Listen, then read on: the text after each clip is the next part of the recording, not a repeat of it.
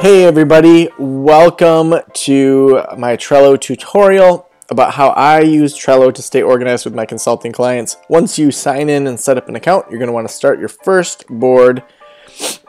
So let's name this Private Practice. And it's going to be No Team, Create. Alright, so now I am in Trello for my private practice. So maybe let's rename this Private Practice Organization.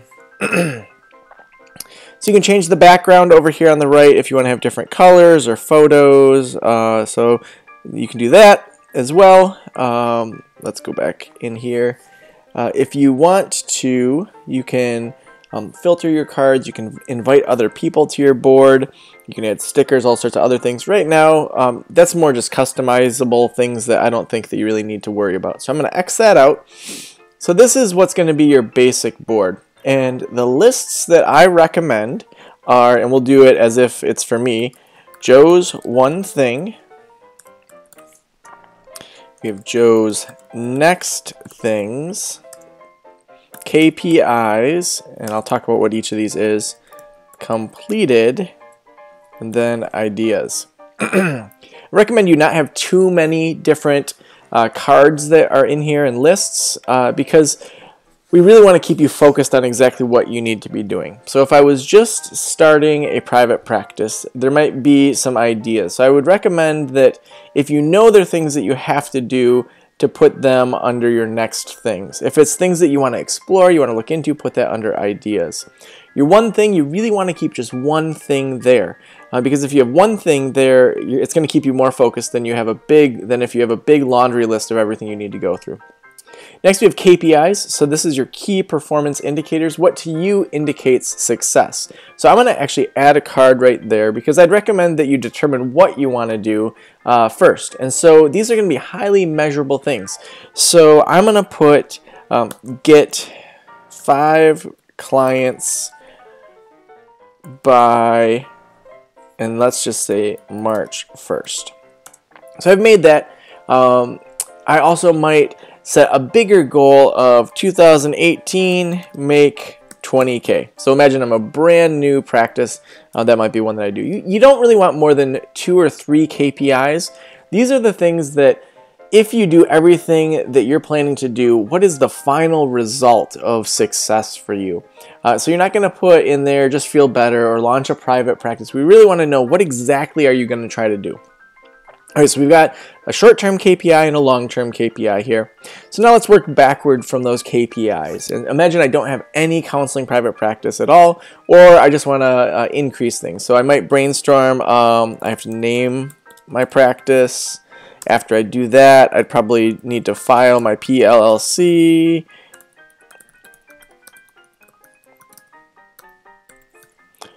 After that, I'll set up bank account. So maybe look into free checking. So I would want to put that before that. And then after that, I'd want to probably sign up for QuickBooks. Here's a link for you guys to get some money off.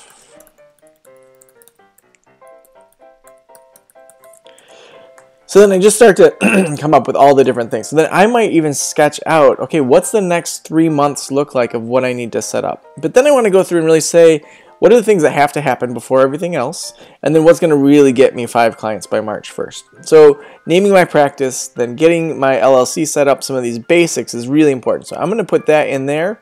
And I'm going to then click on this card. So imagine that this card now flips over. There's all sorts of information you can put in here. And so if you have resources of naming a practice. So for example, I have a blog post that's practiceofthepractice.com/naming. So maybe I have in there that I want to read that. You could also do a checklist where you say Joe's blog post, and then I'm going to put brainstorm, words I like. Then I might say ask friends, ask the next level practice community, maybe see if the URL is available. So then we're creating this checklist of things to go through to keep you highly organized. Now say I decide I'm going to do a due date that by Monday I'm going to get this done. So then that gives you a due date that, boom, all right, I got to get this done by Monday.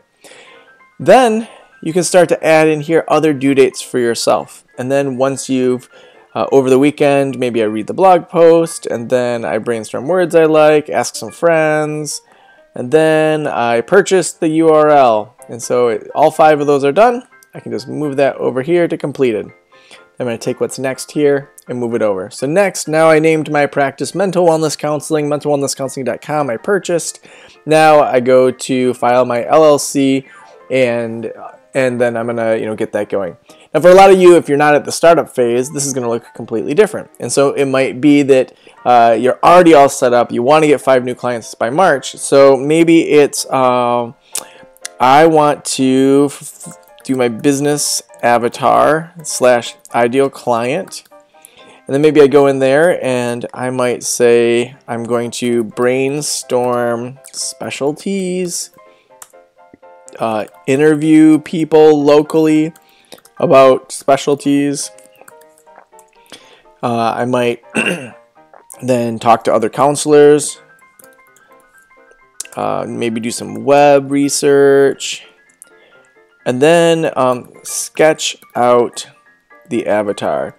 So then I might then sketch out the whole avatar where I'm going to name her Susan, and she's 45, and she has Katie, who is 12, and Chad, who's 6. And then I'd start to sketch out what my ideal client family looks like. What are they dealing with? Maybe they're just going through a divorce.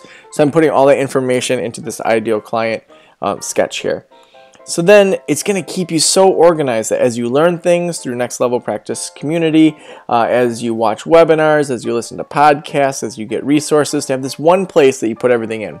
Also, there's an app that goes with Trello, and what's great about it is it's totally free, and the app looks just like this. So if you're standing in line at the grocery store and you have an idea, you can just drop it in there. If you want to take a picture of something and upload it in here, that's what's super cool, is that if you put a YouTube video in here, if you put pictures, they show up right within the cards.